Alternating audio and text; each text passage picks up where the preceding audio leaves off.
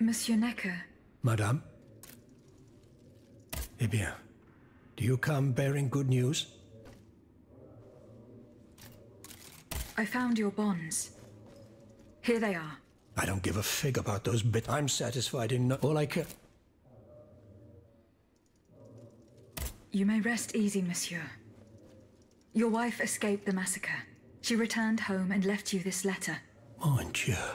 She's going to meet our daughter and son-in-law at our charity hospital. She may already be there. Madame, I did not dare to dream of such an outcome. My wife and daughter. Can you imagine? And I thought I had lost both of them. The three of us will be able to leave the kingdom and put these horrors behind us forever. What about the bonds? Oh, the bonds. Do with them as you see fit. As long as the king does not use them. As for me, I'm going to find my family at once. Thank you. From the bottom of my heart. I pray that your efforts will be successful. Adieu, madame. Adieu. Minister Necker has given his bonds to me. That's quite a nice little sum. Can you imagine? That's 1/5 of the kingdom's entire wealth. Wealth that the king squanders for his personal benefit according to his whims. Ma foi. Monsieur Necker certainly has been very generous to his adoptive country. Generous? I have my doubts. The loan was granted at a very high rate. So high, in fact, that it would have dug the deficit into an even deeper state of abyss. Eh bien, monsieur. To what use shall we employ this boonful fortune? If I could spend it, I'd do everything I could to return to the people their confiscated freedom. To begin, I would get them the bread they so sorely need. It is only after the scourge of famine has been vanquished that armed patriots might then be able to rise up against despotism. And where will you find wheat, Robespierre? Will you steal it from under the noses of the automats who have sworn to destroy the human race? As for arming the people, this is another one of your delusions. How could your ragged pack of wretches win any sort of battle that'd be unable to lift a sword? When you insult the people, you insult me, Monsieur de Lafayette. I am not insulting anyone, Robespierre. But I happen to know what it takes to fight. Unlike you. Monsieur, I was but a lad of 15 when I took up arms. And everyone here knows my role in the liberation of America from British rule. If you allow me to dispose of these bonds, I will found an army that will annihilate the Clockwork King's diabolical machines. As soon as I have the opportunity to leave Paris, I will rally the officers and troops that are stationed in the provinces. Then, I will call for a mass uprising. I will have more than enough money to pay their wages and procure the weapons we need. And you will have obedient troops at your beck and call, ready to repress anyone who challenges your power. These troops will only serve the will of the people. I swear it. Are you sure that the king has spared the rest of the kingdom, Monsieur le Marquis? I am almost certain of it, mon père. Despite all of his resources, the king does not have enough manpower to occupy all the garrisons in the country. Aegis, no member of this assembly can force your hand. The choice is yours. To whom will you entrust, Monsieur... Maximilien de Robespierre. I have chosen to entrust this fortune to you. Very well, madame. I promise that I will use it for one purpose only. Freedom for the people and by the people. When a monarch violates the people's most fundamental rights, insurrection is their most sacred and indispensable duty. But we must be wary of warmongers, who claim to defend our happiness. Bon sang, am I the only one who is weary of hearing these tiresome monologues? For they wish only to silence us, and take their own turn at playing tyrant. Congratulations, Aegis. You've chosen a speechifier as Commander-in-Chief. I am sure the king will be delighted to hear this. He need not fear for his throne now.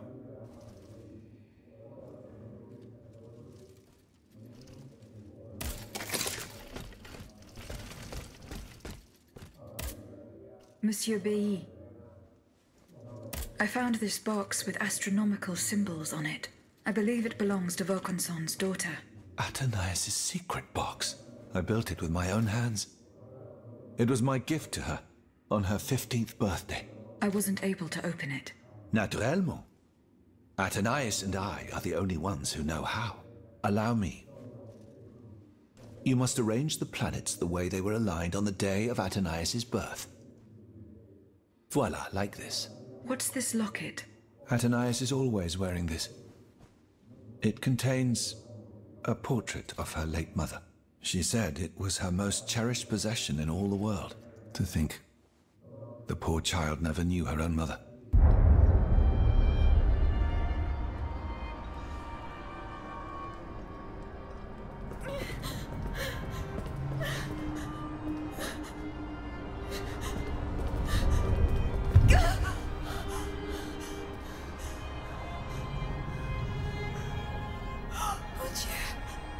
Ludia!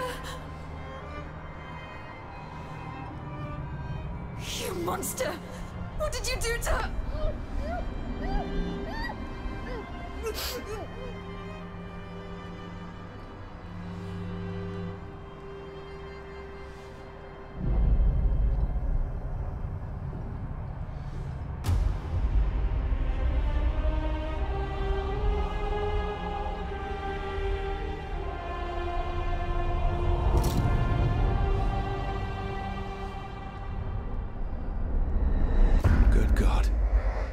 Ludia, what happened? You froze the moment you touched the locket. I thought I'd lost you. I saw her. Athénaïs de Vaucanson. The Comte de Cagliostro has her. Mon Dieu. It is just as I feared. He bound her spirit to an automat. Please, say no more. Athénaïs. It is her spirit that animates you, is it not? Yes. I believe so. Seigneur, quelle abomination. It is vital that you go and find Athénaïs as soon as possible. She is right in front of you. I am Athénaïs.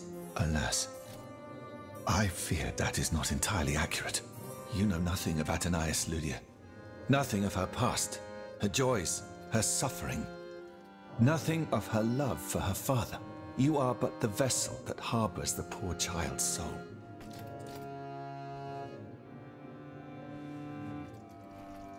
Where can I find Athénaïs' body? God only knows. Although I assume that the Comte de Cagliostro is taking pains to keep her alive. This is certainly the only way to keep her spirit alive in you. The only way to free her is to find her body.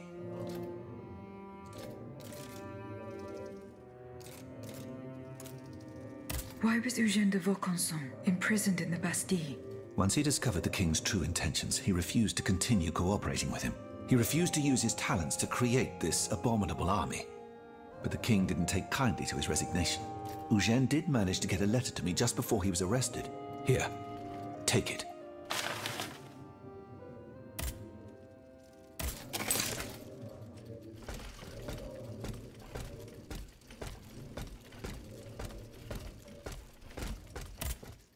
Can I help you, Aegis? What is the significance of these objects? Nemes. I have reread every work that I have on them. These echoes go back to the beginning of time, to that fateful day. You see, Aegis, there is nothing more diabolical. The soul is the very essence of the divine. The earliest necromancers whose works have survived through the centuries. When a soul is fragmented, 3 shards of memory, and takes shelter in 3 objects that the victim held dear. It's as if the... I found this notebook written in Latin. Indeed. Medieval Latin, to be precise. Oh, hold on. Bon sang. Aegis, what a find. This handwriting. I would recognize it anywhere. It's in Nicolas Flamel's own hand. Give me some time to study this, and I'll tell you what I'm able to glean from it. Have you finished reading the notebook, mon père? Yes, Aegis, and what I learned from it puzzles me. In this diary, Flamel tells of 3 journeys. 3 journeys into what he calls the Inbetween. A strange world filled with wandering souls. Tormented spirits that are unable to ascend to heaven. This world. It's where Cagliostro's victims were trapped until I freed them. En effet, I believe you're right. But that's not all. Flamel planned to return there a 4th time.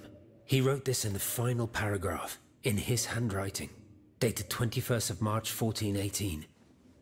That was the day before he died, Aegis. What if his body died while his soul was traveling through limbo? What if he were trapped, a prisoner in this purgatory? Aegis, because of your unique nature, we have an incredible opportunity. What do you mean, mon père? If the soul that animates you has been bound to the automaton that serves as its vessel, then it can be separated from it too. And if this were the case, the soul would travel to purgatory. Hold on. Are you trying to convince me to go and find Nicolas Flamel? I'm offering you a chance to speak to the man who discovered the Philosopher's Stone. Assuming I agree to venture into purgatory, do I even have a chance of finding him there? Certainly. According to this journal, the soul flies to the zenith of the place where it left the body of the deceased. Or that of the pilgrim, in this case. If Flamel's soul is trapped in purgatory, as we've guessed, you'll need to go to the house. Is it still standing? Of course. You can get there via the cemetery of the Église Saint-Jacques.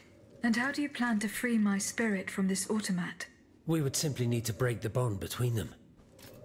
To do this, we would need to stop your machinery. For a short time, of course.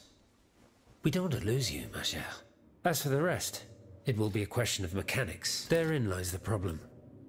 This is far beyond my comprehension. But it is fascinating, isn't it? Perhaps... Goodbye, mon père.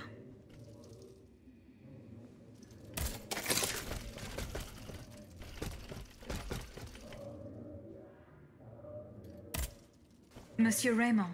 Go on, Aegis. I went to the Hotel de Massiac as agreed. What I discovered goes beyond your darkest conjectures. The club's members have no intention of merely depriving their slaves of rest. Rather, with the king's support, they plan to replace them with automat harvesters. The Count of Cagliostro is behind the plan. Ma foi. But such a plan would certainly only improve the lot of these unfortunate people. You are mistaken, mon père. If the planters get their way, they will have a greater need of slaves than ever. Only this time, they intend to slaughter them to power their machines. Quelle abomination! Par tous les saints. 4 days ago, the Paris Guard captured 100 black people. They were to be sacrificed as part of an experiment to test the effectiveness of the automat harvesters. Luckily, I was able to prevent the massacre. Where are they now? In a place they call the Dépôt des Noirs. I don't know where it is, but I managed to get the key. It bears the inscription, Tour du Diable. The Devil's Tower is a prison in Vincennes, within the chateau walls. That's 3 leagues from here. We'll only be able to free the prisoners once we're able to move freely ourselves. At least they were spared the fate that the king and his accomplices had planned for them. And what will you do with the 2 servants you employ, Monsieur Raymond? I will continue to treat them well, as I always have. However, under the laws you insist on following, they will become slaves again the moment they leave the kingdom for Saint-Domingue. Certainly not, Monsieur de Robespierre. What kind of a man would I be if what I have heard had not opened my eyes? The planters of Massiac have been proven to be nothing but avaricious murderers. I thought I was dealing with opposition, but now I discover them to be vile enemies, from whom it would be vain to expect any compromise. From this day on, I will fight against them and will not lay down my arms until the last slave in the Empire has been freed. Rest assured, then, that the people will fight by your side, Monsieur Raymond. That's the spirit, my friends. Vive l'égalité!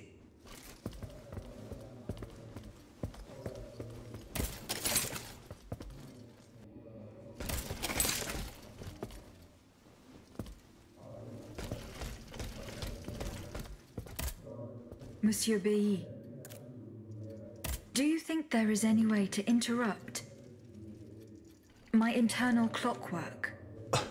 A most unusual thought. What do you have in mind, Aegis?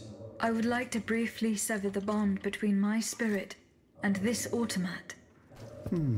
It is a very strange request, madame. For what purpose do you seek to free your soul from its shell? According to the abbot, my spirit would then be able to visit purgatory. Oh, that dreadful place. Why on earth would you want to go there? I hope to find answers to some very important questions. You must understand, madame, that your very nature is a mystery to us. We are ignorant as to the principle that imbues you with life, nor do we know how your machinery works. That is why it is impossible for us to make even the slightest alteration. It would mean taking an unacceptable risk. Of course, if we had documents that could shed light on the matter...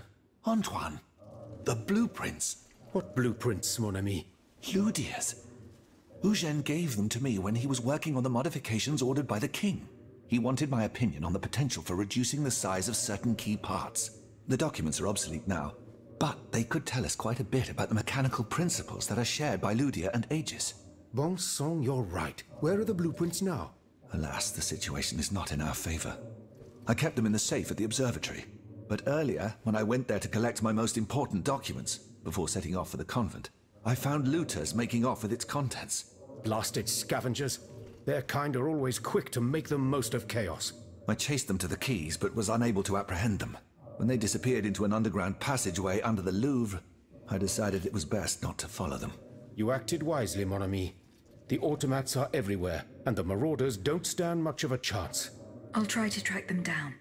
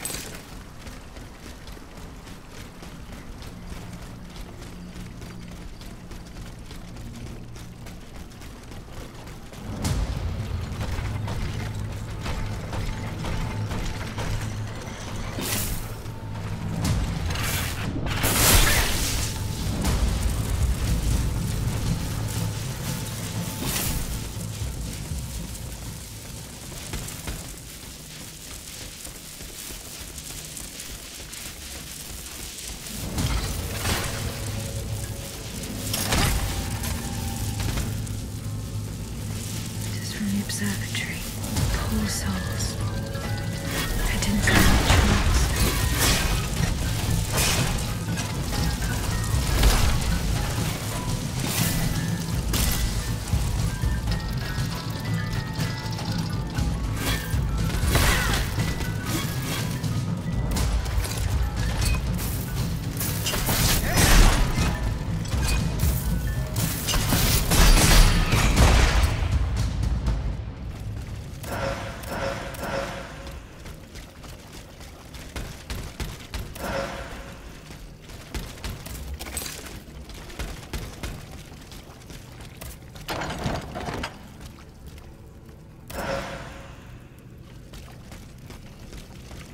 Ludia's blueprints. Fortunately, they're in perfect condition. Monsieur Bailly will be delighted.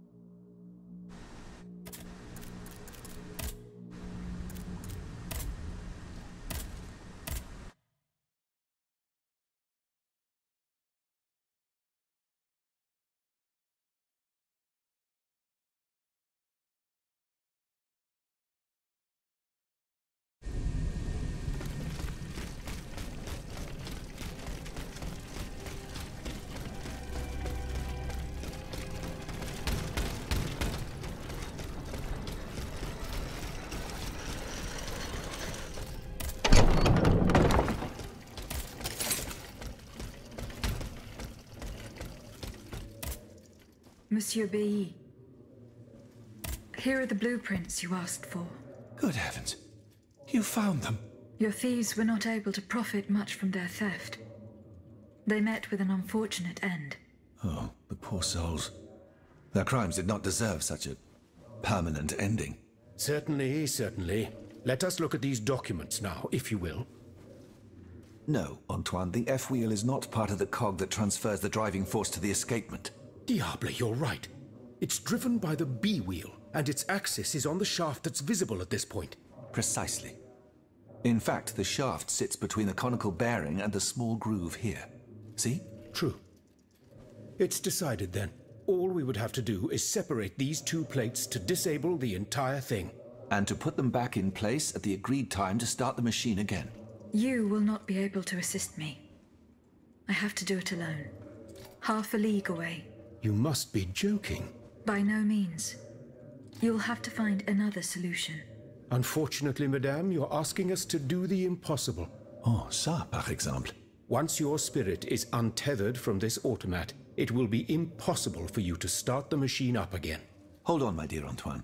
Is this device in Figure 4? Is it still in place? Yes, it is. What of it? Bon sang. It's a timer. It's primitive, true, but fully functional. The dial has marks from 1 to 15. Probably minutes. It was to allow Eugène to plan the duration of Ludia's dances in advance. Oh, I see. And by reversing the position of this peg in the center, we could instead turn it into a period of inactivity. Nous y sommes, mon ami. Fantastic. Will Aegis be able to operate this device herself? We'll make it easier for her. All you have to do is put a bolt there that she can remove when the time is right. Yes, a small iron rod will suffice. We won't have any trouble finding something that will do. When the timer dial reaches 0, the automat will come back to life. However, given the dial's fragility, we will probably get only one chance to try this. Are you sure that the bond between my soul and this machine will be re-established? Ma foi, I admit that we can't be sure of this. What do you say, mon père? Don't be afraid, Aegis. Unless I've been wrong from the beginning, your soul will seek refuge in the only body it has available to it in this world. Well then, shall we start the preparations? Let's begin. My fate is in your hands, monsieur. Voila. Everything is in place. When it's time, just pull on this metal loop to start the timer. Remember, you will have 15 minutes and no more before your spirit returns to your body. We wish you good luck, madame. Remember, to get to Rue de Montmorency, you're best going through the cemetery behind the Église Saint-Jacques in the Quartier de l'Hôtel de Ville. Here is the key to the gate. Our prayers are with you, my child.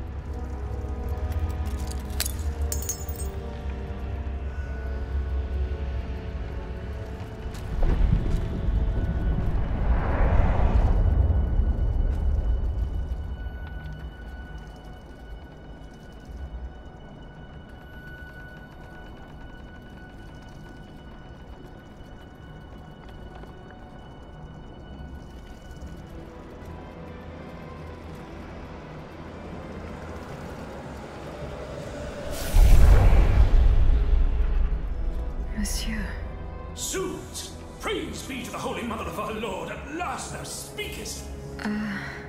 Gentle dame, you have erred here for so long, not a word uttered. In singular contemplation of such terrible slaughter. A long time, you say? That's not possible, sir. I've just now appeared to you. Nay, thou must trust me. And thou wast hardly alone in this limbo. There were many travelers, stiff and silent, all in agony, all bound to the anchor stone. What travelers do you speak of? The first to arrive was a sobbing child, searching for his mother. After him, many a damned soul carrying their own heads in hand. Then, those whose thoughts passed through me. A minister of God, tormented by doubt. Hold on. A minister of God? Monsignor de la Fare? A scholar with soul star-filled, and a learned master of alchemy. Monsieur Bailly and Monsieur Lavoisier. A usurer who shed so many tears for his lady. Monsieur Necker, mourning his wife. All bound to the anchor stone. Wretched souls, their ascension to the heavens repelled.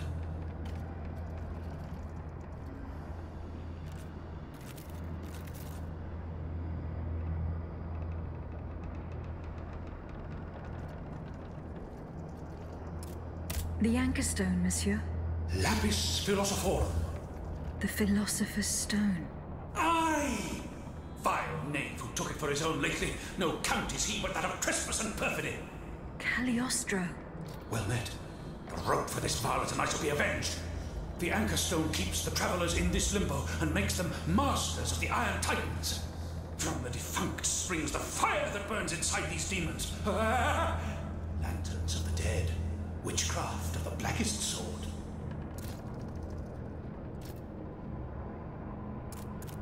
The terrible slaughter. You say I was just observing the massacres? Aye. Vile, innumerable crimes. The devil's own accursed titans and their restless horde.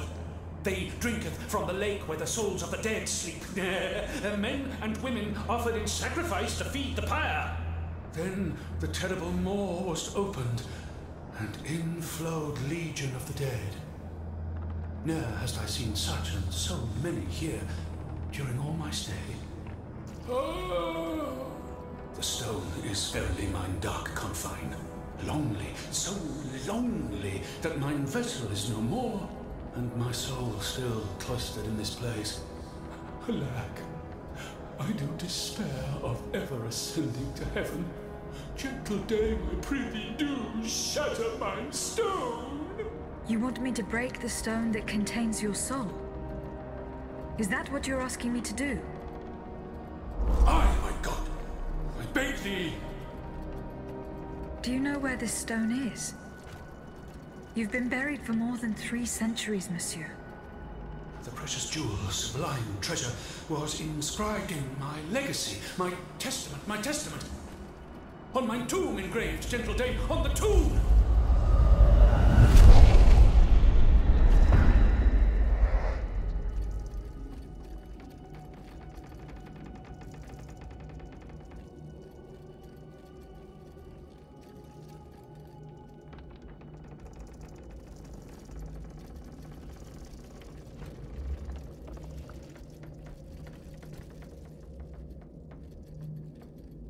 What a strange encounter.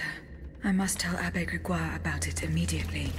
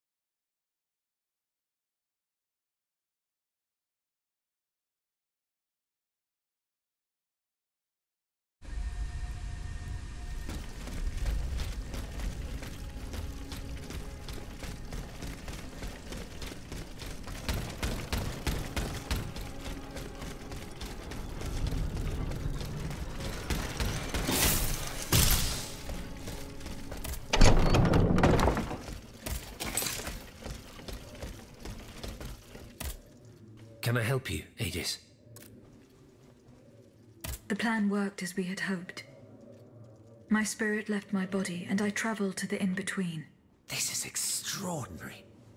It confirms all my theories. You were right about the rest, too. Nicolas Flamel's soul had never left the Inbetween. Mon Dieu, 4 centuries. What a fearsome fate. Were you able to speak with this unfortunate soul? Yes, mon père. He claimed that I had been in purgatory for a long time, but had never spoken until then. Please, go on. He said he had met other visitors. Based on his descriptions, he was speaking of Monseigneur de la Fare, Minister Necker, Monsieur Bailly and Monsieur Lavoisier. They all seemed unaware of his presence. All bound to the anchor stone.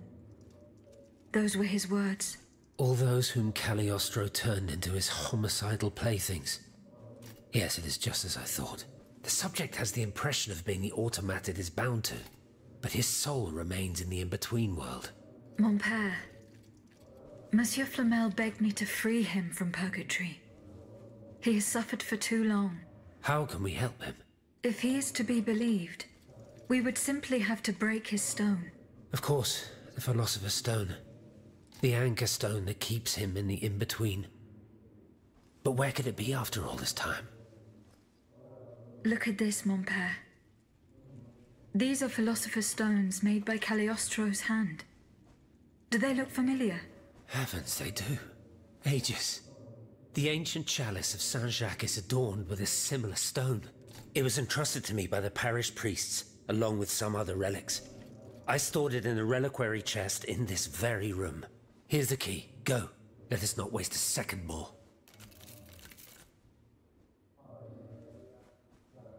Goodbye, mon père.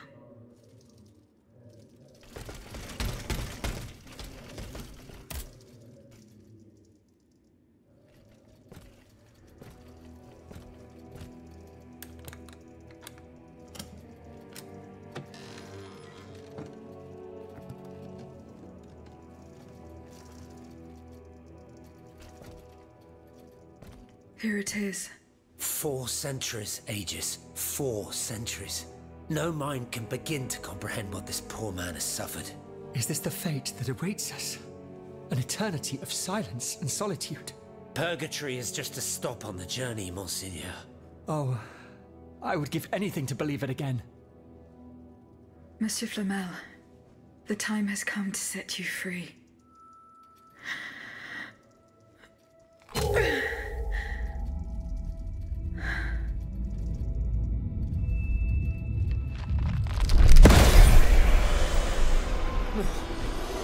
Seigneur, Dieu nous garde.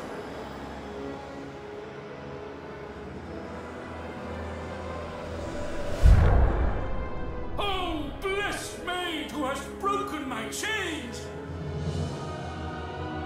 Heavenly light! Oh, heavenly light! I shall become one with it! Et cum hae dixis et videntibus illis elevatus est. And when he had spoken these things, while they beheld, he was taken up.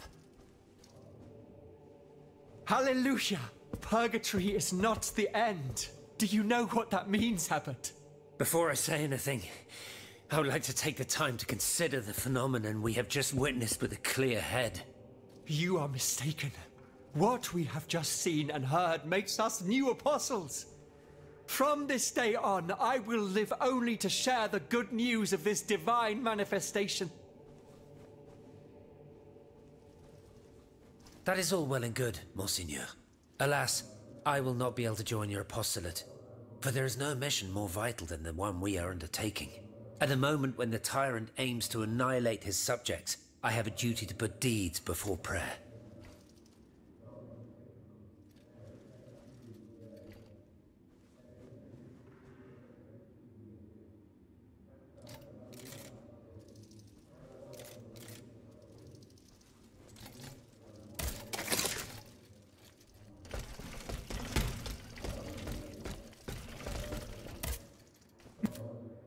Goodbye.